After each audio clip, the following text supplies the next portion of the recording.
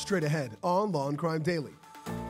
The breakthrough evidence that led to the arrest of the accused killers of college student Kirstin Smart, presumed raped, murdered, and seemingly vanished. We're talking about a case that's a cold case for the past 25 years. And Robert Durst's defense expert faces day 2 of cross-examination. Our legal analysis leading up to the highly anticipated testimony from the real estate heir himself. Is it your desire today not to testify on your own behalf? Yes, sir. The fate of an accused cop killer now in the hands of a jury. Did Steven Wiggins knowingly shoot Sergeant Daniel Baker, then set his body on fire? 10 shots fired. Plus, a Florida sheriff's harsh words for suspects busted in an undercover sting for targeting children online. These are nasty, nasty, nasty people. Law and Crime Daily covering court cases from coast to coast.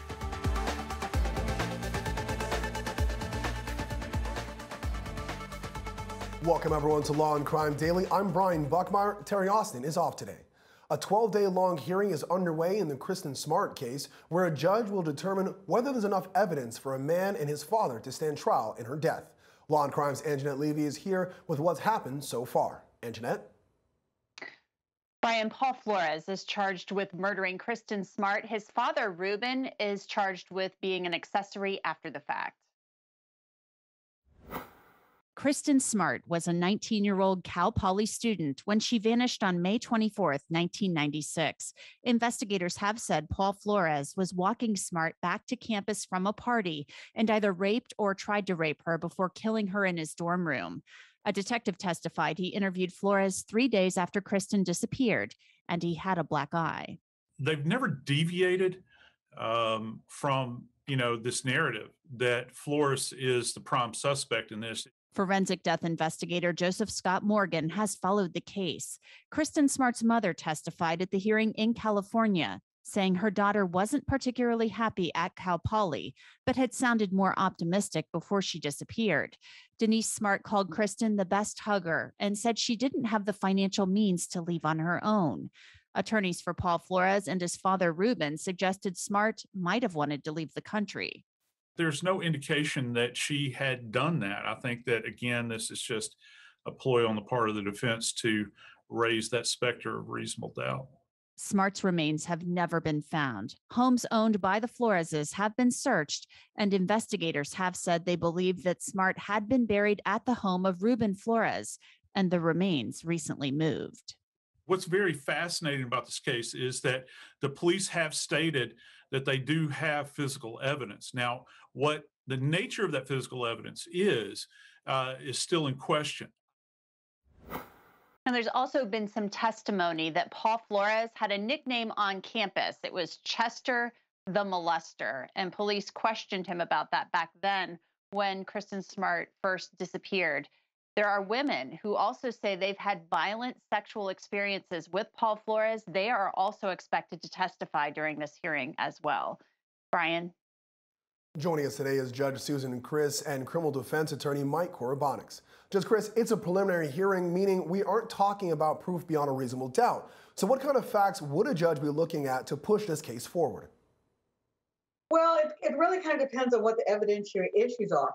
Are they is one side trying to suppress things completely, or they're trying just to subject to a motion in limine, which means you have to approach the judge first? So, I mean, as every lawyer says, it depends. It really depends, and it depends upon the facts. But you want to make sure that it's relevant, that it's material, it's probative, and it's not so probative that it's just prejudicial. Makes perfect sense. Now, Mike, with some of these facts, no body, a mysterious disappearance, and this physical evidence the prosecution says they have, but at least the public hasn't seen, what's the defense's strategy here? Well, it's going to be very interesting to see what the defense's strategy is. We've been seeing a trend more and more about these cold cases that are being tried 10, 15 years later than actually when they occurred.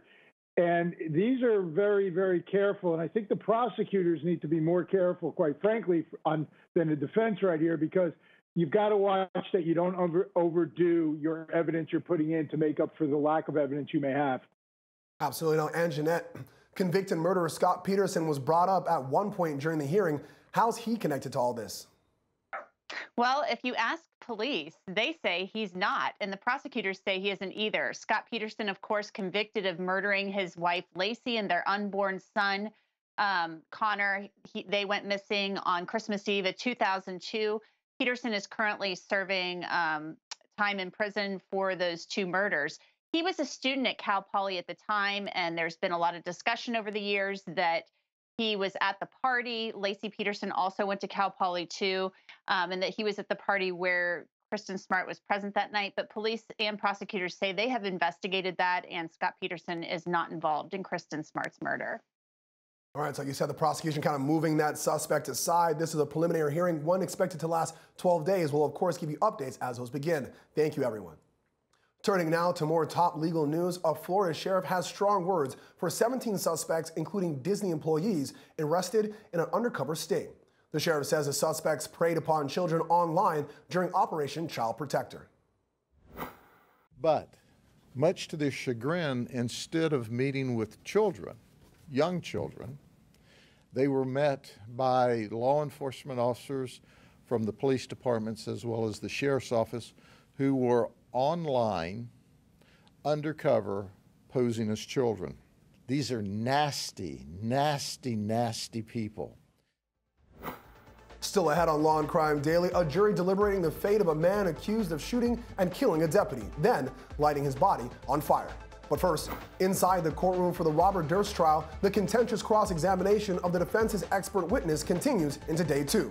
The testimony you don't want to miss, next.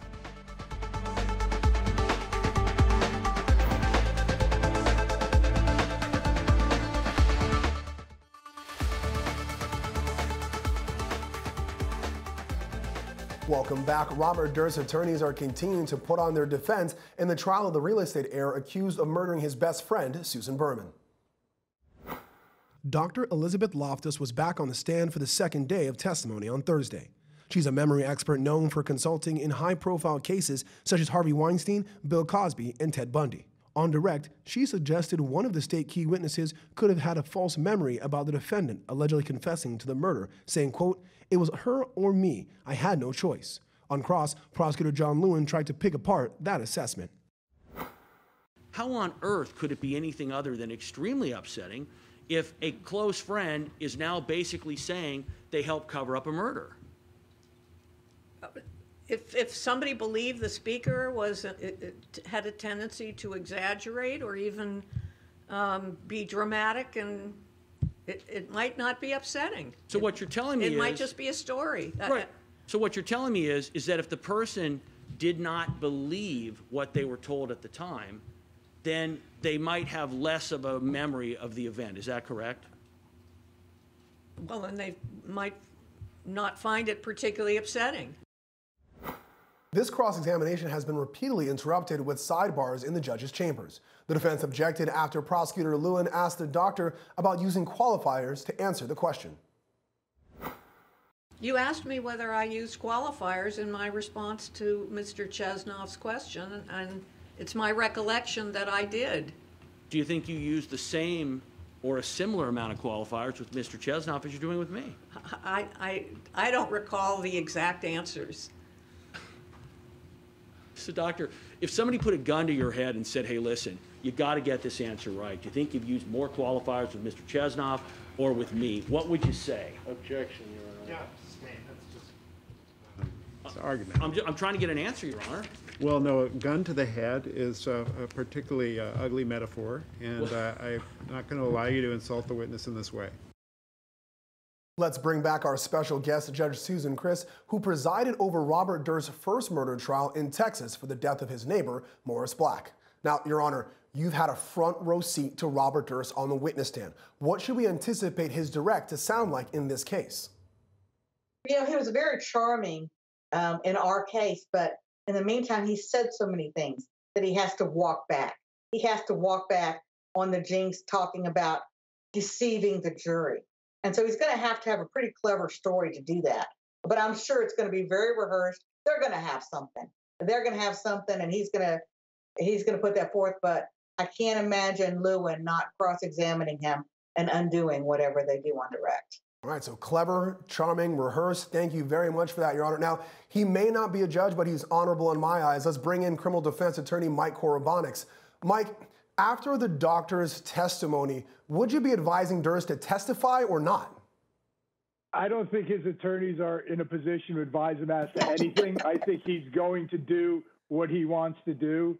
And I think what he wants to do is he wants to take the stand.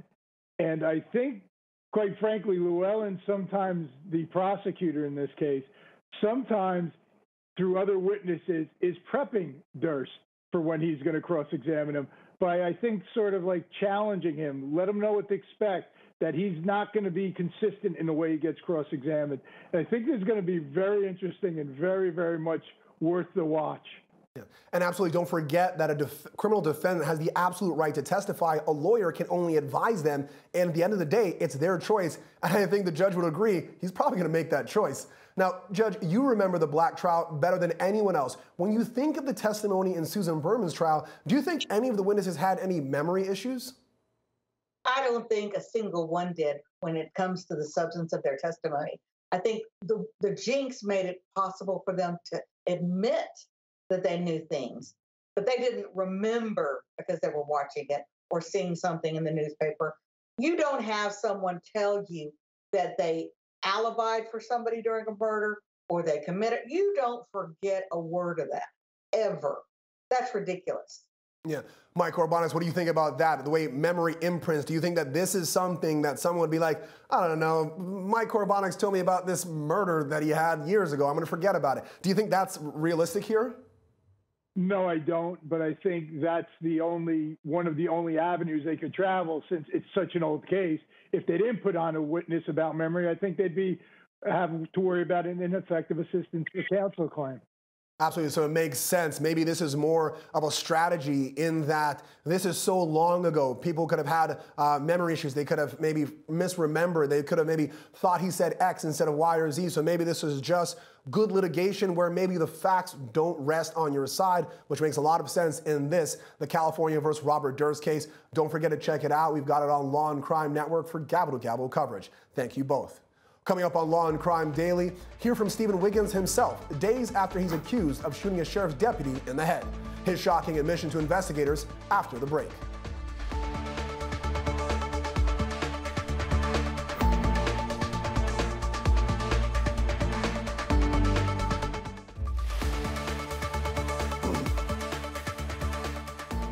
Welcome back. We head to Tennessee, where a jury has reached a verdict for the fate of a man accused of shooting a deputy and lighting his body on fire. Wiggins is charged with first-degree murder, vehicular arson, and abuse of a corpse for the death of Dickinson County Sheriff's Deputy Sergeant Daniel Baker.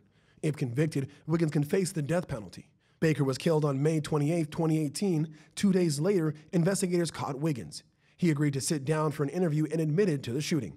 Wiggins says he tried to give CPR to Baker, but when he realized Baker didn't have a pulse, he fired another round because, quote, it's like a dog. You don't let it suffer. I don't know. I guess from that point on, when I realized how bad it was, you know, it's like a dog. You don't let it suffer. You make sure, you know. I didn't want the man to suffer. I checked his pulse and I didn't have one, and but still to do it. You know, I didn't want him to be feeling anything, to be hurting. Just in case, I wouldn't want to lay there and suffer. The trial nearly came to a halt after prosecutors played a portion of the defendant's police interrogation when he talked about selling drugs that the judge already ruled the jury couldn't hear.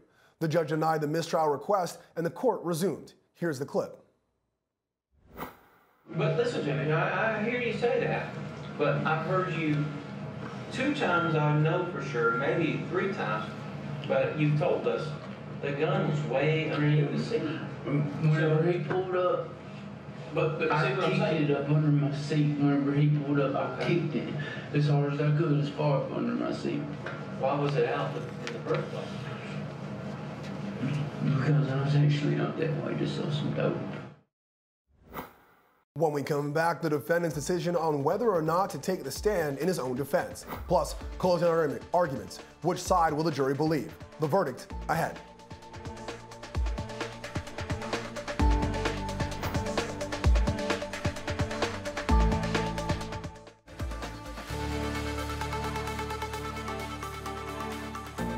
Back now to the trial of the accused cop killer, Steven Wiggins. Prosecutors rested and the defense asked their client that all-important question.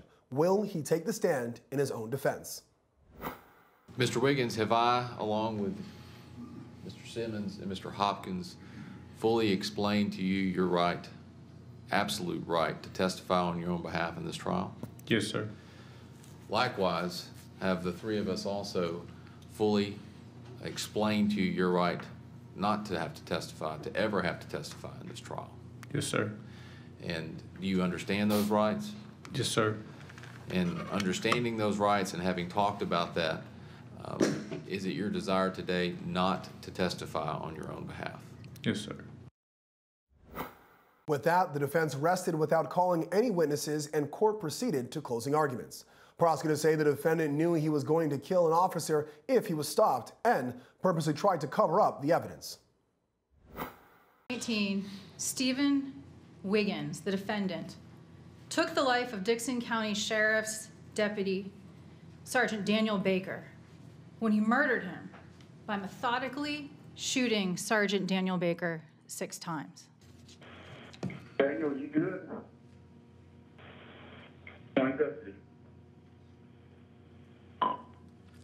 And the voice that you all heard on there was the defendant, Steven Wiggins, impersonating Sergeant Daniel Baker, the officer in the floorboard or the back seat of his car. And he was acting in a law enforcement capacity, impersonating a law enforcement officer, calling in with those codes, registering those things. The defense admits Wiggins killed Baker, but says the shooting wasn't premeditated and asked the jury to consider the charge of second-degree murder. We're not asking you to not hold Mr. Wiggins responsible for the killing. That's not what I'm standing here doing. And that's what we told you at the beginning of this trial. We were not here to say he didn't kill him and that Sergeant Baker is not a victim. We're asking you to consider the law. And the law requires that as angry as you may be, as biased as you may now be, that you not allow those emotions in, and you'll get instructions on that. Your decision has to be done with reflection and judgment. You have to also have those emotions put to the side so that you do what's right, not what's just vengeful. On rebuttal, prosecutors reminded the jury of Sergeant Baker's last words. Shots fired, officer down. Why did Sergeant Baker need to give that warning? Because the defendant was able to fool Sergeant Baker once. How did he manipulate and fool Sergeant Baker? By using his reflection and judgment. He was able to convince Sergeant Baker to stop the felony encounter, to reholster his weapon, and allow the defendant to exit that vehicle through the passenger side. That takes an exercise of reflection and judgment. After just 90 minutes of deliberation, the jury reached a verdict. Here's their decision. As to count 1 of the indictment, the charge of false report, can you tell me how does the jury find? Guilty, Your Honor. As to count 2, premeditated first-degree murder, how does the jury find? Guilty, Your Honor. As to felony murder, first-degree murder, felony murder on count 3, how does the jury find? Guilty, Your Honor. Judge Chris, your thoughts on the verdict, but also the speed in which the jury decided. I'm not surprised. I was expecting a guilty verdict. And the trial, I was surprised the trial was so fast. But with the evidence being what it was, the emotional, the cold-bloodedness of it, I was not surprised that they got a quick guilty. Yeah, the defense really tried to narrow in on an argument, and I respect them for that, especially based on the facts going for just premeditation, but I don't think the facts reflected that argument, and I think the jury came back pretty quickly and pretty precisely in that. Now, Mike, the penalty phase begins Saturday. The defense couldn't charm the top count away because they were just asking to beat that and only that, not the other charges. Do you think there is any luck in maybe charming away the death penalty here? I always think someone that has a shot of doing that, and it's a possibility, because I always think there are some jurors who have strong reservations about the death penalty, even though they try to be as fair as possible. I think this defense did a very good job of really starting to charm that away for the penalty phase during the trial phase. And I think they've maintained credibility. And I think the confession is going to be a big play in the penalty phase, because this is the first time in that where there's a showing of remorse by the defendant. Absolutely. Now, real quick, let's ask Judge Chris, we haven't heard the penalty phases yet, but what do you think? Death penalty or life without the possibility of parole? What would you guess?